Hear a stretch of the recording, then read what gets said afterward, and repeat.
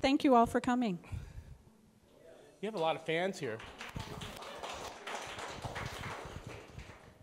So this might be a little too obvious, but usually when I start off my interview, I want to go with the background. And so, like, you know, where are you from? Like, what did your parents do? So my dad worked for the U.S. government. He worked in engineering and operations. The easy way to understand what he did was he was an efficiency expert. And for what agency? Most of his career was with the United States Postal Service. No negative comments, please. And my mom worked in retail for most of her life. The entrepreneur side of what I've done comes from most of the rest of my family. So I've had great-grandfather and grandfather and other uncles and cousins. So I've had many members of my family that have been entrepreneurs. So that's where that particular part of what I do and what I love comes from. So what was your first entrepreneurial, let's call it, your first entrepreneurial, I won't say shindig, but your gig is what I'm looking for, gig. So I was very fortunate growing up in Iowa. I lived just outside of a state park, and there were actually 100 homes on that side of the park, and it formed a community there. Half of them were summer homes or weekend homes, and half of them were permanent homes. The people there needed different services, so they needed their dogs walked, or they needed babysitting, or they needed their homes taken care of when they were going to be away for the winter or go on vacation, or different things like that. There were elderly that needed homes cleaned. There was one woman whose husband traveled on business a lot, and she was afraid to stay home alone. So being the resourceful and responsible 12-year-old that I was, I decided, I could get paid for this. And so from 12 years old until 17 years old, I ran a personal services company. That was my first experience with entrepreneurship. So I got paid for doing things like going and being somebody's companion because they were afraid to be home alone, or taking care of people's dogs, yay, or cats, yay. Doing things like, you know, watching and babysitting kids and getting paid to play ball and have fun with people's kids and cleaning homes and those sorts of things. So it provided for me some funds that allowed me to, you know, get the clothes that I wanted, or pay for the school supplies that I needed, or those sorts of things, or even just put a little bit of money in the bank. Then I had a small venture in college that was an editing business, so I helped people with their research papers. My guarantee was that I could raise you a grade if I edited your paper, so I made that guarantee and was very successful at that. So I've had different ventures. I've had different business partners on ventures over the years, so I've always had some sort of a side gig. And for oh my goodness, I can't even think how many years now. I think it's 2007 I started then my side consulting business that I have. And I've almost always had a job along with running my own businesses. So the side consulting gig allowed me to help nonprofits and to do pro bono work for clients who couldn't afford to pay. So I got my bills covered from the job and then was able to do what spoke to my heart by picking and choosing a few clients that I wanted to work with on the side consulting. That's a great, I like that, you know, to help out other people on the side. So before you were at Sac State, you were at the University of North Iowa. And you had two roles there. You were the associate director of the entrepreneurship and the intellectual property. So I'm just basically, I guess, in terms of your role as the IP officer, what are some, you know, what's an advice that you have in terms of IP for early stage startups?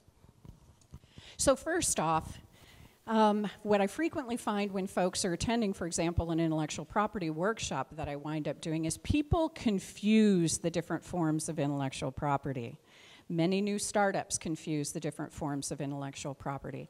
So a lot of times people will say of a visual identity or a phrase or something, ooh, I'm going to copyright that. No. Copyright is for things like books, or song scores, or paintings that you do. So it's a visual expression, or it's a tangible expression in a tangible medium. That's what copyright is. If you come up with a tagline or a slogan or a logo, those sorts of things, you're going to trademark those. That's the difference. So understanding your terminology and what the different forms of protection are becomes very important. Patents, there's patents. Patents are for physical objects, so it could be a manufacturer or a process or different forms of, so there are about 5 different areas in patents, but it's almost always something tangible or process-oriented can be patented. We copyright software because it's written code. And then we can trademark the name of our company, or we can trademark our tagline. So understanding the different forms of intellectual property becomes very important, especially in a startup, understanding what they are and understanding when you need to use them. Because all of the different forms, trade secret, trademark, copyright, and patent, all can work hand in hand, but you need to understand why you're using them in your business and when you should be using them in your business.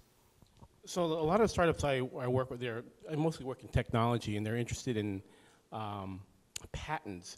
Is this something, in terms of, is there any advice you'd give for an early stage startup? And when I say early stage, it's like a founder, maybe a co-founder, in terms of getting a patent. Is it something that's really worthwhile, or should they just work on an idea and not spend the time and energy on trying to get the patent?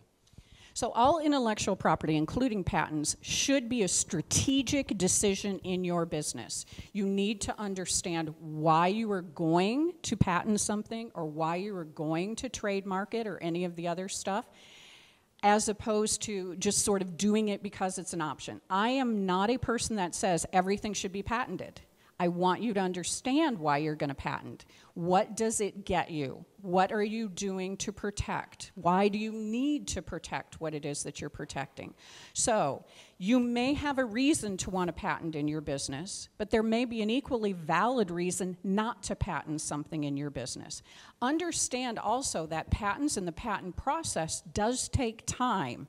I mean, it's not going and being and it's done in 24 hours. It takes a lot more time than that, and there is great cost associated with it. Many entrepreneurs don't have the ability to write the claims and the other types of things that go into actually patenting in the correct terminology. And there is correct terminology and correct form that actually patent applications have to be filed in, and most entrepreneurs don't have that. That's why you're paying a patent attorney, an intellectual property officer, for that particular knowledge for them to do those particular filings for you. So I want you to think about, why do I need this patent in my business? Do I need to protect this, or is there a reason I could just go straight to market and start making sales and establish the name of my product or my company as being the thing in the marketplace that is important and that everybody associates with this? So you need to weigh those protections. You need to make those decisions strategically. You know, and I think you've worked with a lot of entrepreneurs and early stage entrepreneurs. In fact, I've talked to a few here. So what is your advice for the person that has that, you know, so they have that great idea that they could be the next Uber? What is your advice to that inspiring entrepreneur? It's not about the idea. There's your newsflash. It's not about the idea. It's truly about execution. So I love the work of Angela Duckworth. Y'all should read it if you have not read the work of Angela Duckworth. One of her concepts is the concept of grit, and she writes a book called Grit. So what that means is the ability of the entrepreneur to go every day and do the work every single day and work their way through it. Grit is extremely important. We could call it perseverance or whatever other term we want to put to that. But grit, perseverance, traction, those sorts of things, working the work, doing the work, becomes extremely important for the entrepreneur. That's what leads to success. I will always take a mediocre idea with a really great team that's willing to work really hard. And that will usually lead to success, because there's been a lot of great ideas with mediocre teams who don't really want to work that fall by the wayside. So what, you know, they have the great idea, and let's just say they have grit. What are the first few steps you think they need to do in forming, you know, taking their idea to market? So let's do a show of hands right here. How many of you, when you came up with your great idea, actually went and talked with people, did customer discovery? Yay. For those of you who didn't raise your hands, please go do some customer discovery. So it is not about... So how many people, like the Big Bang Theory, the Big Bang competition has a step in there where they have to talk to, they want you to talk to 20 customers. Is that about right, or do you think it should be, what do you think? No. So where I came from in our, one of the programs that we used to run at Northern Iowa was called Venture School. And we had a minimum of 100 people that you needed to talk to as part of that program with regard to your idea. Ideally more than that. What you'll start to see is that about 40 to 50 people, you'll start to hear some of the same things coming around. Things will start to solidify, and it'll start to give you a little bit of direction for what you're doing. 20 people is not enough. And especially if those 20 people are your friends, family members, or other people who love you. Because all they're gonna do is validate your idea for you, and you don't want that. What you want to do is talk to people who are not you, who are not your family members. You want to get out and talk to as many folks with as much diversity and difference of ideas and opinions as you possibly can. That's when you're going to figure out if you've got a valid idea. Well, yeah, and I interrupted you if you want to talk about the other steps. Sorry, I interrupted you. So customer discovery, first, foremost, most important. So you create, what we do is we actually use the scientific method. So how many of you are familiar with scientific method? Remember way back in science class? Yep. So what we wind up doing is we create a hypothesis. That hypothesis is what's the pain in the market, the problem that we want to solve. That's what we go and talk to people about in the first stage, trying to understand in as broad a way as possible what people are experiencing as that pain. That will help guide us to what our potential solution can be. So we are constantly going and talking to people in the early stages of a startup about what's the pain and what's the potential solution. You need to have conversations with folks. It's going to be very, very important. That's how you create the business, because newsflash, folks, your business is not about you. Your business is about serving the people who are going to be your customers. And the only way you do that is by understanding what their problems are and providing the solution that way. So, customer discovery to alleviate the market pain with a solution that's going to work for the most people. That's how we make a successful business. So one of the, especially here in Sacramento, dealing with the startups that many startups I talk to, one of the biggest challenges they have is their initial funding. What advice do you give for them in doing their fundraise? Wow. So I do a whole workshop on funding. It's a tough thing. Funding is a really hard thing. Oftentimes entrepreneurs, when they're first starting out, are looking at bootstrapping, your own savings. So if you're thinking of being an entrepreneur, start setting your own money aside. A little forethought there. Bootstrapping, you know, being efficient with what you're doing and making some sales and putting that money back into the business. Maybe you hold on to your job for a little while if you've got a job, and you do the new business on the side till you can grow it to a certain point. I know I talked to a few people tonight that are doing that. That's exactly smart. Eventually, you're probably going into the 3 Fs. Friends, family, and fools. So those are the folks from whom you can get money in the early stage. One of the things to be aware of is generally friends and family money most of the time is probably going to be a loan, maybe equity, but could be a loan. There is, of course, the gift, the one-time gift allowance that folks can make you every year, so they can actually give you cash. I think it's $15,000 for 2019. So that's another option of funding for you, but understand, and here's a big mistake a lot of new entrepreneurs make when they're first starting out. That loan that you get from your family member, you need to structure it just like a loan. Otherwise, the Internal Revenue Service will do what's called imputed interest. They will assign an interest rate, and they will treat it like a loan. So it's really important that if a family member wants to be generous and do a loan to help your business, you need to treat it like a loan. It doesn't matter that Aunt Sally is wanting to help you. Aunt Sally is now your lender. So you need to structure it in a form with a note payable, with actual payment schedule, the whole bit like that, so that it looks and is above board. Eventually, you might get to the point where you're looking at equity, and there are different forms of equity that are out there. So there's certainly angels, which we've all heard of.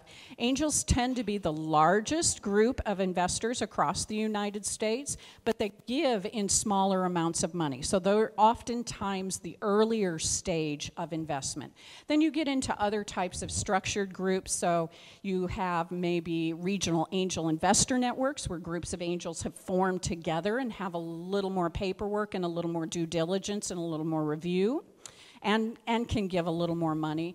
Then you go all the way up through the different forms of funding, clear up into the VC level and stuff. So you need to understand the landscape of what's going on, that there are different folks that are going to come into your business at different stages and different levels that are going to have the ability to give you what you need in your business. But here's the catch. So I actually brought my flaws list that I'll go over. So I'm happy to go over those for you. But one of the things that you have to remember, and it's on my flaws list when seeking investment, you need to have a business, not just a product. Investors invest in businesses. They have to have a business to invest in. They don't just invest in products. Would you like me to go through my flaws list quickly? Yes, please. I brought them for y'all. All right, so here's our flaws list. This is my list of pitch mistakes. So here you go. Here's your wisdom. And I must say, some of these are mine, but some of these are from some brilliant colleagues that I have. So thanks to Sandra and Jim, I've totally stolen your stuff too and added it to my list. Always steal from the best if you're going to steal.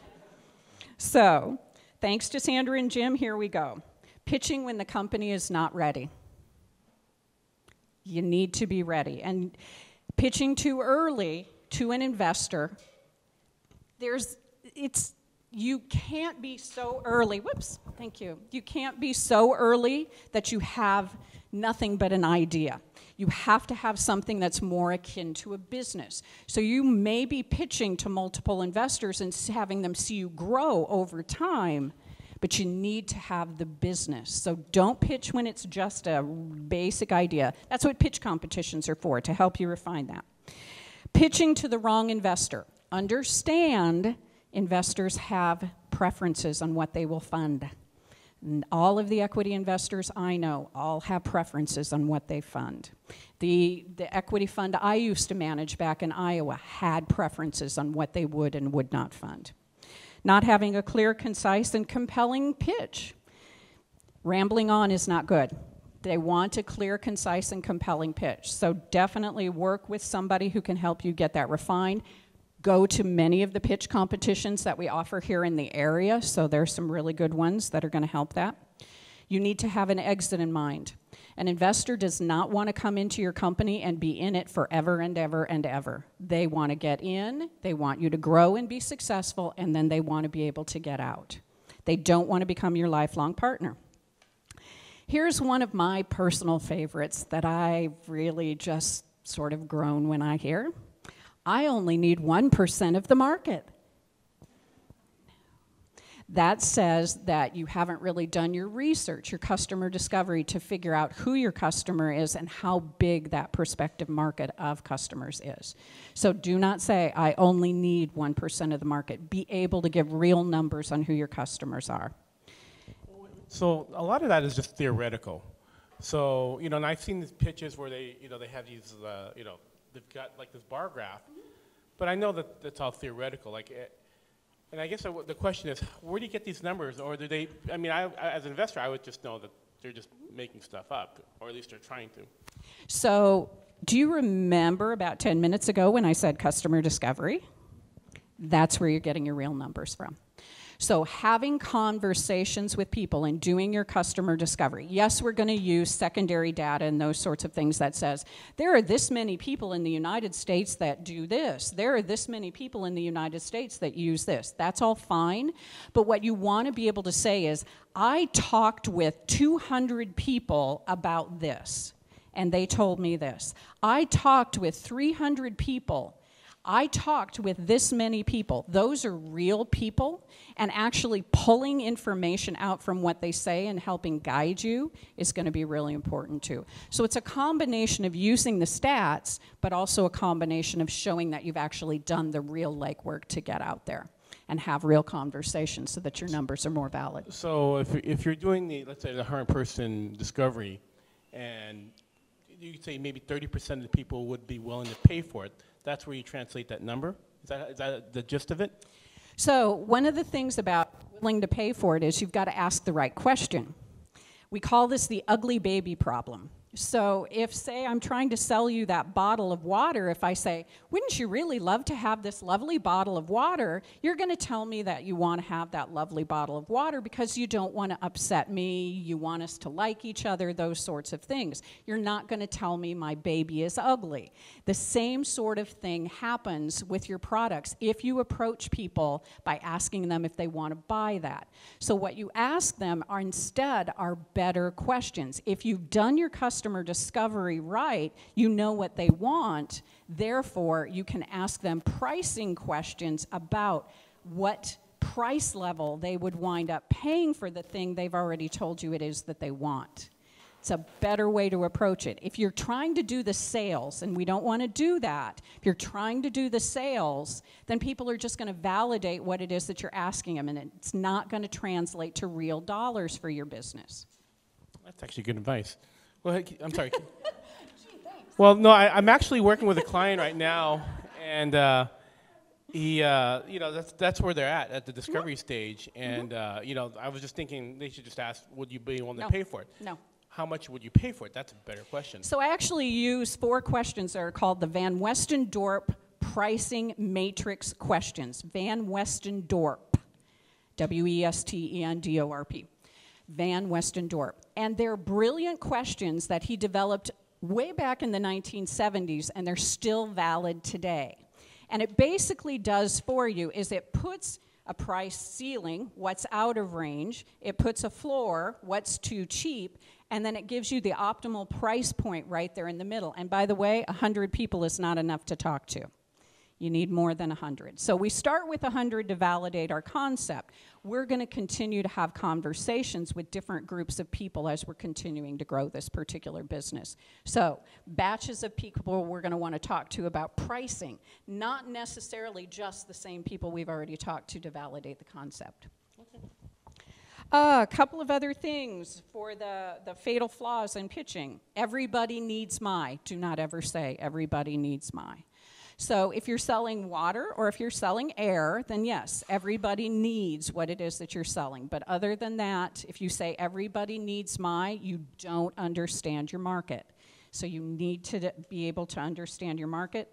I have no competitors goes the same way. So you may not have any direct competitors, but you are going to have some sort of indirect competitor, a substitution or a way that people are solving that problem right now. So do be careful with that.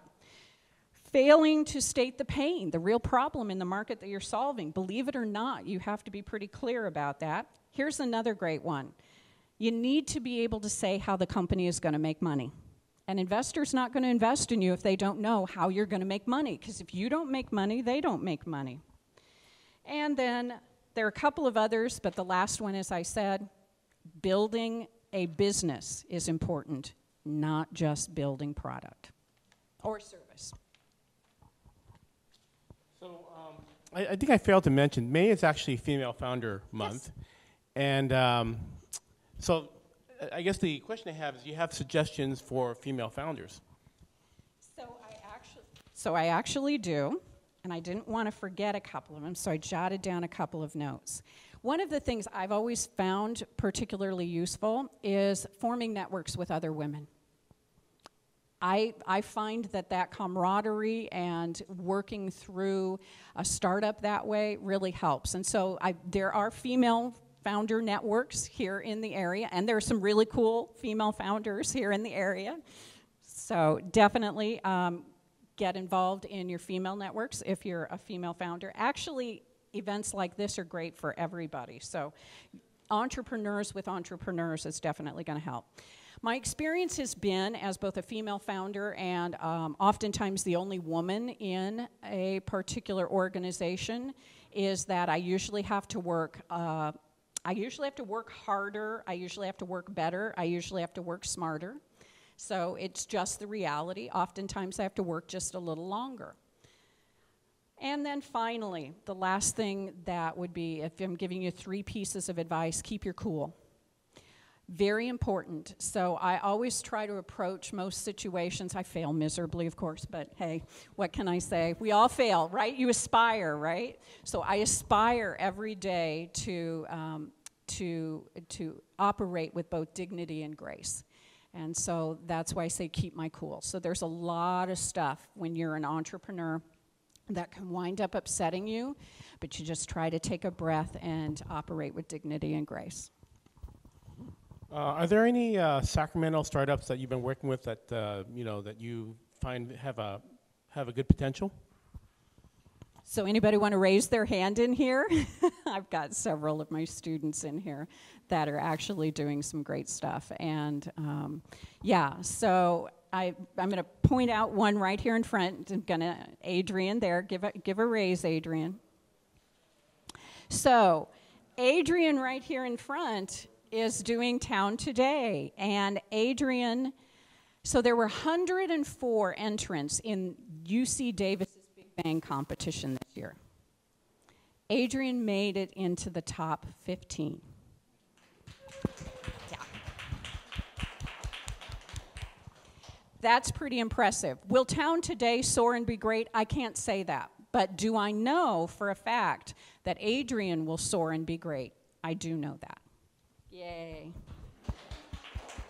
So, Dom sitting here on the other end, just next to Adrian. Say, hey, Dom. All right, so Dom here is another one of my students. He's in the middle of what we call market tests right now, learning lots of lessons every day.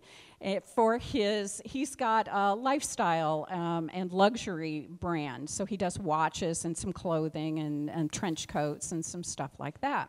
So Dom is doing market tests right now, and we're learning a lot of things. Can I say that Dom's current business, DiMaggio, his line is gonna be absolutely successful? No. Can I say that Dom is learning a lot, that it will inspire him to be an entrepreneur and other future stuff? Yes. So for me, it's about, and always has been, about being able to teach the students and let them learn this process and how to analyze and evaluate. Because if it doesn't work now, that process still works for every other business that they want to try. So understanding the process is extremely important. My not Sacramento business, but I did invite them here today, and one of them that is doing great guns, we're now 3 years old, woohoo! They're sitting at the back of the room trying to hide back there, is Go To Science, and they do some incredible stuff in pre-K through 2, teaching scientific methodology to young people and getting them to love and enjoy science. And the business is now 3 years old. So for those of you who are in this industry, you know that if you can hit the 3-year mark, that usually that's a pretty good sign, because a lot of businesses will fall out before they hit the 3-year mark. So 3 to 5 years, really important marks in business. 10 years is when you start to have some real traction, you start to make some real money, you kind of know what you're doing. So that's what you're aiming to. Sorry, I didn't tell you guys that yet. You're now learning that. You guys still have, you've got 7 more years to go. Sorry. So 3 to 5 years is when most businesses will either sail or sink. Any others want to point out? I have Frank here, who's just starting with a couple of different concepts and exploring. I've got Nisha. There you are, sweetheart. I've got Nisha back there, who is doing and just got a contract with North Highlands Rec to do, thank you for, I didn't see her, thank you for doing that, who is doing art and helping art be therapeutic. And so, and creating, are we still calling it cultural capital creative? Right now it's the culturally creative art program. Thank you. And she is doing that this summer with North Highlands Rec and offering many of those. So she's definitely exploring the model. She just graduated Sac State this. Woo. Yay. And then I have Derek sitting back here who wants to get into consulting, but he's going to go and work for some people first to get a little experience. Woo, that's a great thing, to get a little experience under his belt so that he's got more traction when he decides he wants to go He does consulting. have the look of a consultant, though. He does. I think it's the glasses. He's a numbers guy, and numbers guys, you all want numbers guys. They're really important. So everybody, you should talk to Derek at the end and get him to start helping you. Numbers are really, really important in your business. I think those are all my students. Did I miss anybody? So I appreciate all of them coming. This is why I do what I do. I love my students. I've always, thank you. Okay, so actually that's it for my questions. I'm going to go open it up to the audience right now. Anyone?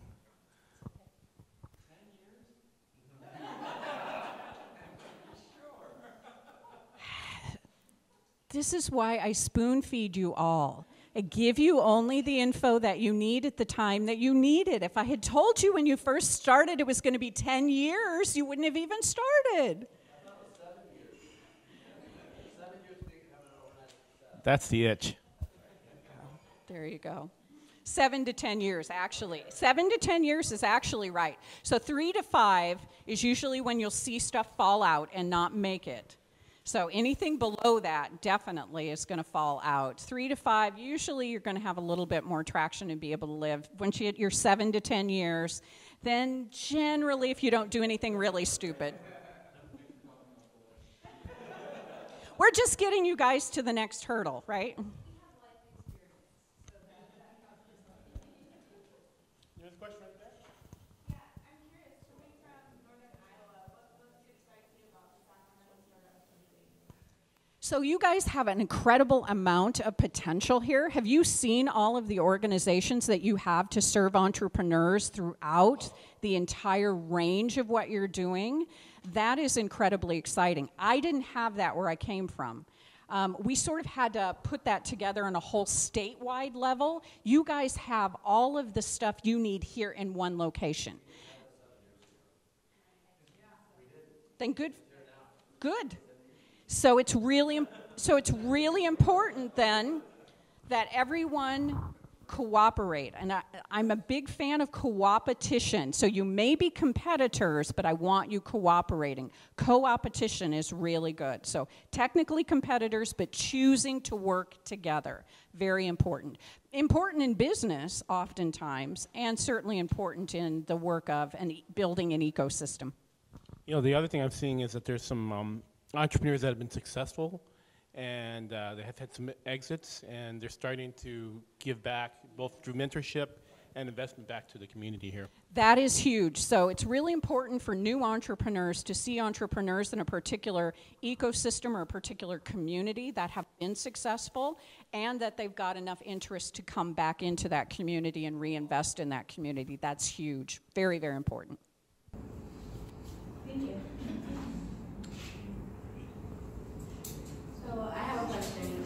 So have you seen any startups, kind of like mine, that are geared towards serving underserved communities, where the founder or sole proprietor has been able to make a decent income or profit? Wow. You know, a lot of that niche is going to depend upon your business model and the way that you structure that and what you wind up doing. My take has always been you should do what your business is because you love it, not because you can make a lot of money. There are, of course, people who are going to disagree with me, but my take has always been get up in the morning because you want to get up and you're excited to go do that, and that's what should drive you. The side benefit is if you make a lot of money. Are there things you can go do and make a lot of money? Yeah. So you could certainly focus on those. I can't say whether you will or you will not make a lot of money. I don't know, because there's so many variables to being able to do that and so many decision points along the way. So it's going to depend upon a number of things that you wind up doing. But you have to understand why you got into doing what you're doing. And I know you didn't do it to start off making a lot of money. You did it because of your love of children, your love of creating family, and your love of art. Be able to have a live a good life too. Buy some new shoes once in a while. Right. Are there any books that you find yourself recommending over and over? There are definitely some books. I should have written those down on my list. I'll see what I can remember off the top of my head. So take a look at the work of Carol Dweck, D-W-E-C-K, out of Stanford. She's got some great stuff on mindset, on the innovation mindset. It's really good. Carol is great. Angela Duckworth, her book on grit is also excellent. I find myself reading a lot of Daniel Pink. I find myself reading a lot of Bowman and Deal. I find myself reading, oh my goodness. So here's the thing about being an entrepreneur. It actually benefits you to read everything because you're going to pick up nuts and bolts and little bits and tidbits and stuff from all of that. So reading everything is really important. One of the other ones that is of particular interest to me, and you're going to be surprised by this, it's actually a communication thing, but one of my advanced degrees is in communications, because communications is really essential in being a good business owner and an entrepreneur. So one of them that's really important is, I find that it's called humble inquiry. Humble inquiry, and that is, I want to get it right, let's see, Edgar Schein, I believe. And that is about asking people rather than telling people. So making the conscious choice whenever possible to ask somebody something rather than tell. So it looks like if Rich and I were having a conversation, I would say, what do you know about? And then he would tell me what he knows about that. What that allows us to do is to then start from that point and have the conversation, rather than me talking at him, lecturing him about information he already knows. That is an insulting way to approach a conversation with someone. So, humble inquiry, starting off by finding out what that person already knows about what you're going to talk about, creates better conversation, because then it puts you both on the same plane for conversation. So I'm a big fan of humble inquiry. Is there a time and a place for lecture? Certainly. I mean, you know, I used to work at a university, so hello, we do that oftentimes. The other time and place for lecture or talking at someone is if somebody's hair is on fire or something like that. So there's certainly emergency situations where you're going to do that. But most of the time, approaching conversation as if it's conversation as opposed to talking. So I always use this: don't talk at someone, talk with someone.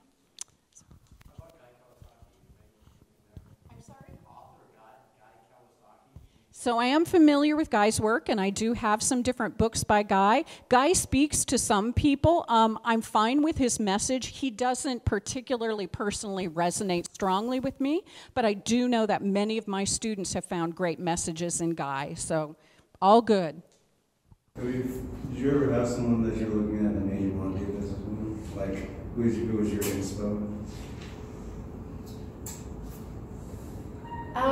Actually, it was probably Jackie.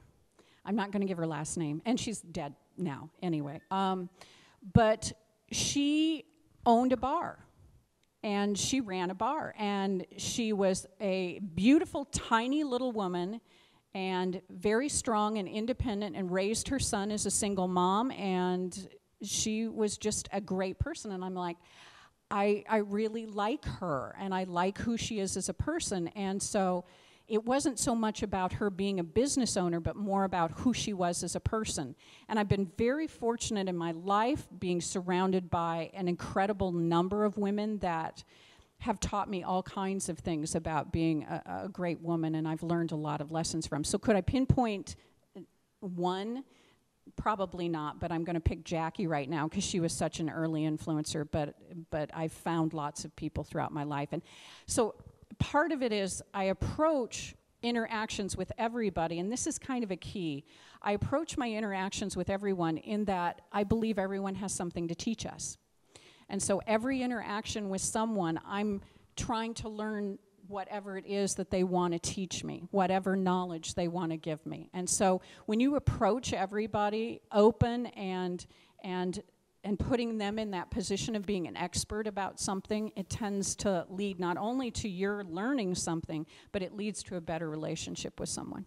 Can you tell us about your journey into private equity and how, being on that side of the table is different from working with founders?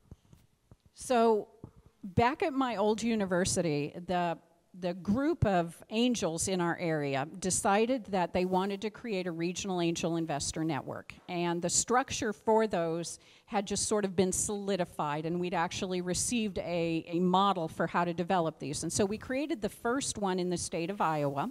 It was Cedar Valley Venture Fund. We created that, and I managed that particular fund for the 37 investors that were in that fund. I'm sorry, the rest of, how did it differ? Okay, so what wound up happening is what became obvious after other funds, regional angel investor network funds, were established throughout the state. I was the one everyone called first to find out if Cedar Valley Venture Fund would give them an investment for whatever their business idea was. And they did that for two reasons. I was the only female on the primary list of contacts for all of the funds. And so one of the assumptions was, well, I must be nicer and kinder and I don't know. I'm going to even go with maybe more stupid and didn't know how to make a good deal or something. I don't know. So they made the assumption that I was not going to be as tough or hold them to the same sorts of standards that the men who were managing the other funds were going to. Wrong assumption. But being that I work with founders, what I wound up finding myself doing was I was conflicted. So the mom in me and the teacher in me wound up saying, no, our fund can't do an investment in you. You're not in our investment criteria and blah, blah, blah, and you're not in the types of stuff we invest in. However, let me give you a little bit of advice and knowledge. And so then I would flip to the teacher side and the educator side because I was so used to working with entrepreneurs. And I would tell them how to approach the other funds and which other funds to approach and sort of give them some education on how to do that. So it's a bit of a conflict for me on both sides. But I think I did okay. But I had to do that for me. So I couldn't be just totally hard line. It's just not in me. My question is, I've heard having conversations, so we've been in business 10 years, made it, but we were women-owned business last year, Sacramento SBA, and so we want to create. I think you're with the Woman of the Year business, Women-Owned Business of the Year. I have to give you a shout out. Sacramento SBA, thank you. So we provide services, we help organizations plan for, respond to, and recover from disaster. We want to create a SaaS model, planning platform, and in conversations with a number of, folks in the investor community, I've been hearing back and forth, and I want to hear your thoughts. So in talking to a couple of people have said, SaaS model, that's not investable, which is interesting, because it's a service and it's not really investable. But products, it's essentially, in my view, a product. So I just want to hear what your thoughts are. Okay. I know investors that's their primary goal is SaaS models. So you're going to talk to 100 different investors and you're going to have 100 different opinions. So that guy's opinion, I think, is a little off. I think I know what you're talking about now. Yeah, he doesn't have a thesis. Rich is spot on. So it's about finding the right investor for what it is that you're doing. So always look at it as with an investor, you're sort of creating a marriage. It's about getting the right partners together. And all investors have different preferences. They have preferences for what they'll invest in, the way they're going to structure that investment, what they want out of that investment. There are some universals, though. They are investing because they want to make money. So your ability to show them that your SaaS model will make them money becomes important. You need to show them. So here's the gist. This is what we're selling, this is to whom we're selling, this is how we're selling it, and this is how we make money. Those things, if you can do those things for an investor, then the right investor, where what you're offering matches their investment preferences, if you can do those things, then it should be a good marriage. Thank you. Is there any kind of a place that you would recommend or tools that you would recommend for starting entrepreneurs that aren't necessarily looking for funding or looking for like places that they can find community and guidance in similar fields? And I guess this is for both of you, but any kind of resources that you would recommend on that? So I definitely recommend Startup Grinds. Yeah. I definitely recommend 1 Million Cups. I definitely recommend getting on Startup Sacks and getting on their newsletter mailing list. It's called the Startup Digest. There you go. I definitely recommend then, as you're starting to move, even if you don't have your idea yet, there are a lot of really good workshops that are going on in this area. Start going to those, because those are going to help you for the process. So I've done, for my students, I've done boot camps, but that was only the first of many types of trainings that they were going to do and that they need. So just the constant re-exposure to things is going to help solidify that in your mind. So you don't do one workshop on the business model canvas and bing, you're a master and you've got it down. It might take multiple times of learning that particular thing. So going to workshops, getting involved in the community. You're actually sitting right next to Lindsay, who is the queen here in Sacramento of understanding a lot of the different things that are going on and the different opportunities. She's going to a whole bunch of stuff right now because she wants to. She just wants to be involved in this and learn what's going on here. That's important.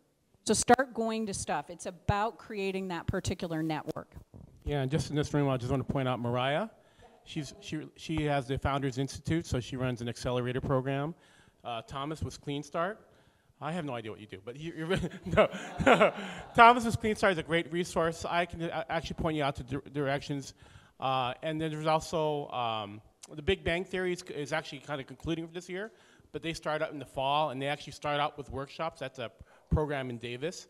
So there's lots of resources here. There's lots of people here that want to see the entrepreneurship community grow. Okay, so now that I guess one question I have for you is, what do you plan to do next? What's next on the horizon? So I'm not with Sac State as of last Monday, and I am looking at new opportunities. So there are actually several universities right now that have posted up job listings for people doing what it is that I do. Go in and founding centers like this and starting the programming that goes with those. So there are several of them across the United States right now. I'm looking at those. I am also still looking at opportunities here in the Sacramento area to see if I can stay here. But I'm very fortunate in that it's pretty much me and my dog and a few suitcases, well, more than a few suitcases, but me and my dog, and we can go wherever the wind takes us, wherever the opportunity is, and wherever, this is what speaks to me, wherever there are students that I can wind up helping. So that's always very important to me. So even when I work in private industry, I'm still involved in some way of helping students at all levels, K through college. That's what my richness is. It's not about money for me. It's about being able to help students and serve the students. So very much service is what I live for. All right, so final question, who's your favorite superhero?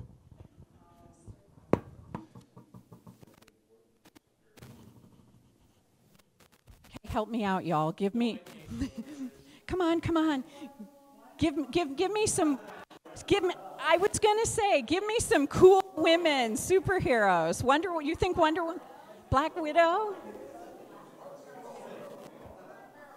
Okay, a compilation of all of the beautiful, brilliant women that are out there that are superheroes. So we've put them all together. That's who my superhero is. There we go. Well, you know, I just want to thank you for coming here today. Thank you. And you definitely are.